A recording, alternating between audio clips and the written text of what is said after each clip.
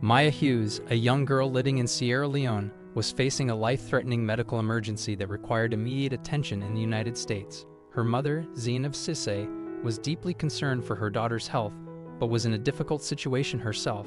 She was dealing with long-standing family issues in Sierra Leone, and she simply couldn't leave the country. The only option was to send Maya to the US, where she could receive the medical care she desperately needed. The problem was that there was no one in the family who could accompany Maya on the long journey to the US, leaving Cissé with the nearly impossible task of finding a stranger at the airport willing to be Maya's chaperone. In a moment of desperation, Cissé took a deep breath and did the unthinkable. She entrusted her daughter's life to a man she had met only hours earlier. This decision would change the course of their lives forever, and what they would learn 15 years later would be nothing short of astonishing. In 2003, Zainab Cissé decided to take a 6-month trip back to her homeland of Sierra Leone with her 5-year-old daughter, Maya. It had been 10 years since Cissé had last visited, and she was eager to reconnect with her roots and introduce Maya to her extended family. But this long-awaited visit took a sudden and dangerous turn when Maya fell gravely ill just 4 months into their stay. The illness came as a shock, and Hughes herself would later describe the situation as life-threatening. It was a life-and-death type situation, she recalled in 15 years after the incident. Cissé was left grappling with an impossible choice. She had to stay in Sierra Leone to address her family matters, but Maya needed urgent medical attention in the United States. With no family members available to fly with her daughter, Cissé was forced to consider asking a complete stranger to accompany Maya. Sending a 5-year-old child on an international flight alone is something most parents would never dream of. While airlines allow young children to travel as unaccompanied minors, the idea of putting Maya on a plane without a trusted adult was heart-wrenching for Cissé. But time was running out, and Maya's health was deteriorating rapidly. Cissé arrived at the airport with Maya, hoping against hope that she could find someone trustworthy to take her daughter back to the US. She began asking passengers if they were willing to be Maya's chaperone. Of course, everybody had an excuse, Hughes remembered, reflecting on the chaotic situation. Desperation growing, Cissé turned to a gate agent and asked if anyone in the waiting area was headed to the United States. The gate agent, speaking in Creole, pointed to a man standing nearby. "Well, you know, that white guy over there is traveling," the agent said. Without hesitation, Cissé approached the man and asked him a question she would later describe as the most insane question anyone could possibly ask. She asked this total stranger if he would be willing to take Maya on the flight to the US. Initially, the man, Tom Perriello, was understandably hesitant.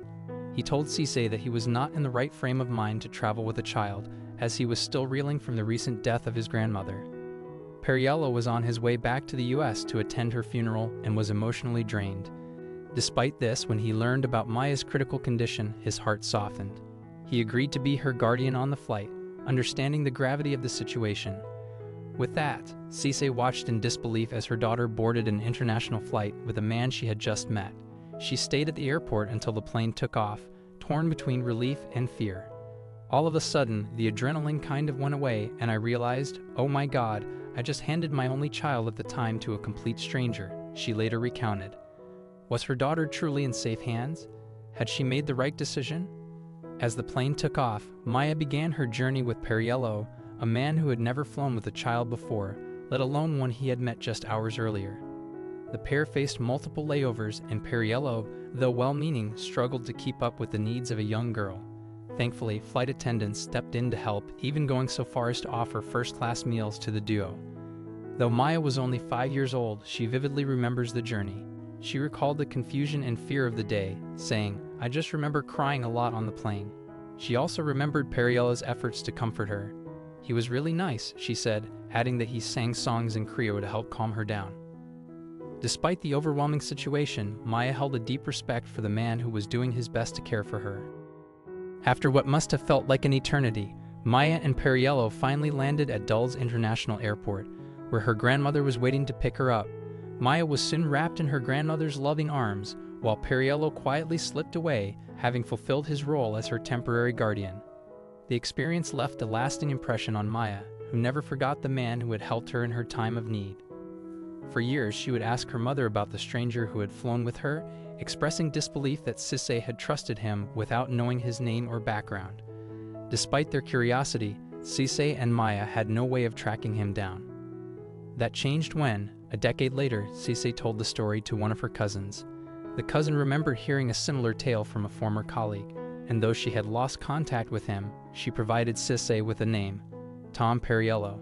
6 more years passed, and in 2018, Cisse's cousin visited her in the United States. During their conversation, the cousin asked if Cisse had ever found the man from the airport. When Cisse replied that she hadn't, her cousin mentioned the name again, Tom Perriello. Finally, armed with a name, Cisse began her search in earnest. She managed to track down Perriello's email address and sent him a message, detailing the situation and apologizing for any inconvenience she may have caused. She wasn't sure if Perriello would remember the event or even if she had the right person, but she felt compelled to reach out. To her surprise, Perriello responded, confirming that he was indeed the man who had helped Maya 15 years earlier. "I jumped out of my seat," Cisse said, recalling her excitement. She couldn't believe that after all these years, they had finally found him. Perriello, too, remembered the experience vividly. He explained that at the time, he had been working as a spokesperson and advisor for the United Nations. He was in Sierra Leone to participate in a war crimes tribunal, which was responsible for prosecuting individuals involved in human rights abuses during the Civil War. On top of this, he was grieving the loss of his grandmother and preparing for her funeral. It was in some ways the worst possible emotional space to be in, Perriello admitted. He was focused on his own travel plans when Cisse approached him at the airport, and at first he didn't fully register what she was asking. But eventually, her desperation and the urgency of the situation moved him to agree to help. Reflecting on the experience, Perriello said it felt like something out of a movie. It just wasn't clear if it was a happy or a sad movie, he said. He confirmed Maya's memories, including his attempts to sing a song in Creole to calm her down during the flight. The journey wasn't without its challenges. There was some serious drama on each leg of the trip, Perriello explained, adding that airline officials and angels along the way helped ensure Maya's safe arrival. One of the most emotional moments for Perriello came when he saw Maya run into her grandmother's arms at the airport. "One of the happier moments in my life was seeing Maya run into her grandmother's arms," he said. However, what Maya and Cisse didn't know at the time was that Perriello's act of kindness came at a personal cost. By helping Maya, he missed his own grandmother's funeral. When Cisse learned this years later, she was deeply saddened.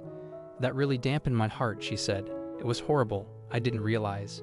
After reconnecting via email, Maya couldn't contain her excitement and shared, "My mom has been trying to find this man for 15 years. We never got his name or anything," she said. "There's a huge possibility I wouldn't be here today if this man didn't bring me back." Even Perriello chimed in, responding, "One of the craziest experiences of my entire life, and I could not be happier to know you are shining bright, Maya." In the end, the three of them, Maya, Cisse, and Perriello, agreed to meet in person, hoping to fill in the gaps and properly thank the man who had played such a crucial role in their lives. "It's been an emotional week," Perriello said, "and I think I didn't realize how much closure I needed on the experience." Maya and Cisse will forever be grateful for Perriello's selfless act. "He's genuinely a good person," Maya said. "If it wasn't for him, I don't know how I would have made it back." For Cisse, the long search was over, and she could finally express her thanks in person. "For 15 years I was looking for this ghost," she said. "I hope to meet with him to get the opportunity to shake his hand, hug him, and thank him for having done that." Perriello's act of kindness serves as a reminder of the power of humanity, even in the most unexpected circumstances.